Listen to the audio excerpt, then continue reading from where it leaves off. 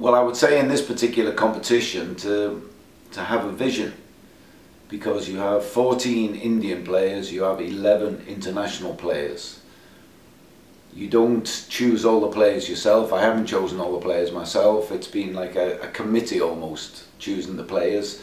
Obviously people know the Indian players far better than I do, so you know, a combination of a group of people have compiled a squad, and now it's down to me to have a vision of how the team is going to play.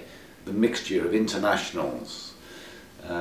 We can have 6 international players, 5 Indian players. We can have more, obviously, Indian players if we would like. So to have the vision, the games are very close together. Can we cope with injuries?